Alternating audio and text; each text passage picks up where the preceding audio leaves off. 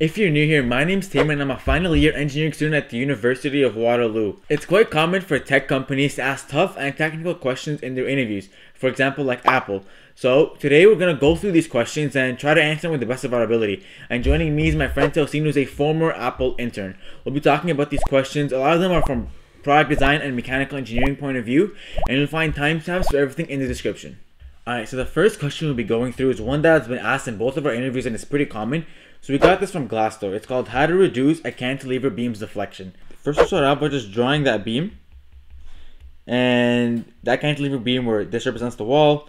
And you'll have a force acting downwards on that beam. And there's a general deflection equation that deflection is equal to FL cubed over 3EI. L being the length of that beam, I being the second moment of area, and E being the Young's modulus. Okay, and Young's modulus could represent the stiffness of the material that you're using to make this beam. And so if your goal is to reduce deflection, as the question states, there's a couple things you can do. First, to reduce deflection, you would need to obviously reduce the force or reduce that length. So these are the two things that you could do that will reduce deflection. And it's important to note that since the length is cubed, changing it will make a much bigger difference than it would be if you change the force, for example. And now, look, we can also change the Young's modulus and the second moment of area. So to reduce deflection, we'd have to increase the Young's modulus or the stiffness of the material, so get a stiffer material in general, or increase the second moment of area. And there's an equation for second moment of area if you had a square cross section of that beam. And that equation is BH cubed over 12. And again, so the height is cubed, so changing that will make a much bigger difference than it would be if you change the base of that cross section. So just to summarize, to change the deflection, the two biggest things are length and height, since they're both cubed. But obviously changing the Young's modulus and changing the force and length will make a big difference as well. So that's the answer for the first question. Now we'll talk about the second question. So the second connection is looking at if you are in a boat with a mass, like a mass of a ball, and right now the boat is floating in the water. If you were to take that ball and throw it overboard off the boat and into the water, and let's say the ball would sink, completely submerged, what would happen to the water level? Would it rise? Would it fall? Or would it stay the same? So to answer this question, the first thing you'd want to do is you'd want to look at you'd want to draw a diagram of your first scenario. So you have yourself, you have the ball, and you have the boat. The mass of the boat is given by this big M, and the mass of the ball is given by this little m, right? So in the very beginning, the volume that's being displaced here is the sum of the two masses, big M and the little m, divided by the density of the water, because that's where the boat is lying on. And the second situation, what happens is that you take this ball and you throw it overboard. So you have the second scenario where you have the mass of the person and the boat as big M separated from the little m, which is the mass of the ball. So the volume displaced here would be two separate terms. So you have the big M divided by the density of water, which is accounted for this, and then you have the little m divided by the mass of the ball, which is this, or the density of the ball, which is this. If you were to subtract these two scenarios together, you would end up getting something like this, where you have the displacement 1 minus the volume displaced in the second scenario is equal to the product of the little m of mass of the ball multiplied by the reciprocal to the density of water minus the density of the ball. And since the mass of the ball, or the ball, is completely submerged in the water, the density of the ball is actually greater than the density of water. And because that is true, that means this right hand side is positive, and this left hand side is positive, which means the displacement, the volume displaced in scenario 1 is greater than the volume displaced in scenario 2. If you were to break the volume down in terms of the product of area times the z length, then you have area times z1 is greater than area times z2. We're assuming that the area into the page is the same for both scenarios, and because they're the same, they can cancel out from both sides of the inequality, and you get z1 is greater than z2, which means that the volume or the water level actually falls. And that's how you answer the question. That's good. So that's a good way of answering mathematically. And you notice for both question 1 and question 2, we drew it out. And during these interviews, you'll notice that there's a lot of you have a whiteboard and you end up drawing all this out and writing it on a whiteboard. So now we'll jump into the third question, and it'll be, if you shorten a spring, how will it affect its stiffness? So we have to look at the equation of a spring. So the equation of a spring is F equals negative kx, and in this when they talk about stiffness, in this question, they're referring to k. So if you shorten a spring, what that means is x would go down. You'd basically reduce the x value. So in that case, we would isolate for k, which is the stiffness, which is what we're trying to sort of figure out its effect.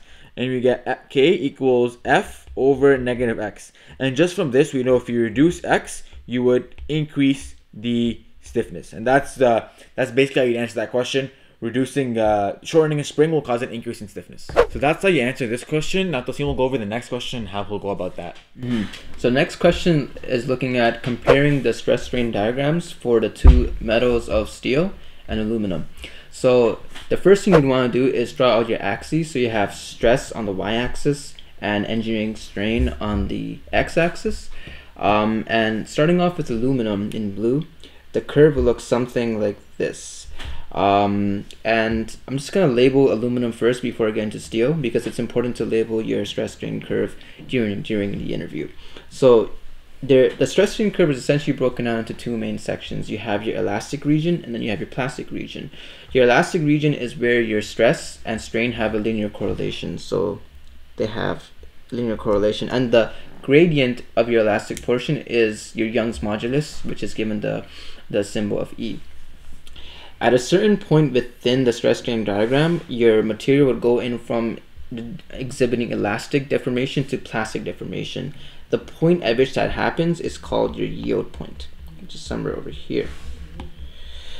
And your yield point is what separates your elastic and plastic deformation. So on the left hand side you have elastic, on the right hand side you have plastic. At the very end of your stress strain diagram, you have your fracture point, but right before your material fractures, it goes to its maximum stress it can take, and that is its tensile strength or its ultimate tensile strength, the same thing. Right before the ultimate tensile strength, so basically in between the region of the yield point and the ultimate tensile strength, you have your material exhibiting strain hardening. And then after the ultimate tensile strength and before fracture, you have your material exhibiting some phenomenon called necking. And that is it for aluminum. Looking at steel basically goes to the exact same stages we just labeled here, except it is the elastic portion is much steeper than aluminum, and it's actually a stronger material overall, so it looks something like that. One key difference between aluminum and steel is that steel exhibits something called yield point phenomenon, where you have two different yield points, and that's because of certain interstitial atoms within the microstructure of steel that allows for this to happen. So this is basically how you would answer this kind of question in an interview. So now jumping into the last question, how would the back of an iPhone be manufactured? It's important to break it down into its three components: body, holes for the speaker, and china at the back. So for the body, there's a bunch of processes you can do, such as CNC machining, casting, or milling. Milling is more important at the camera because that requires more precision. For holes of the speaker, you can do things like CNC machining again, or drilling. And then for shine at the back, you can do things like grinding it out through some chemicals that will give it that sort of shine that Apple is known for, or using an anodizing process to create like a protective layer at the back of the iPhone. So that's some of the ways in general that you can manufacture the iPhone. Of course, there's a lot more that goes, there's a lot more detail that goes into manufacturing the iPhone, but this is just sort of like a general rundown, because mainly for these interview questions, you don't have like, hours to discuss this. It's not like a big presentation, but you just want to see that you understand sort of the basic concepts of mechanical engineering and manufacturing.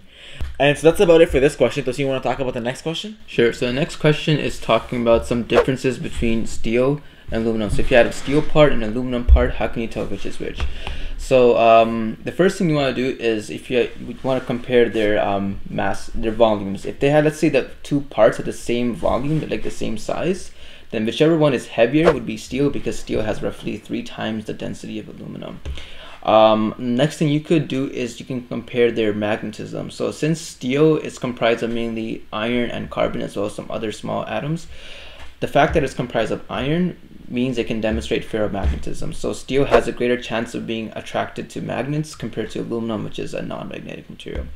The second thing is that if you had the equipment, you can even burn the two samples, and whichever one had a greater melting point would be steel, because steel has a greater melting point than aluminum.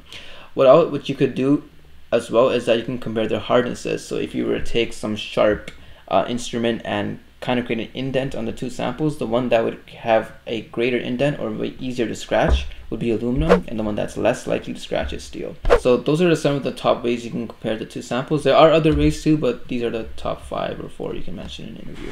That's about it for the interview questions that we had. There's only 7 that we went through. There's obviously a lot more, and if you're interested, let us know down in the comments and we'll be able to do a part 2 for this. But that's about it for this video. I hope this video brought you value, and if it did, please make sure to like and subscribe, and I'll see you in the next one. Peace!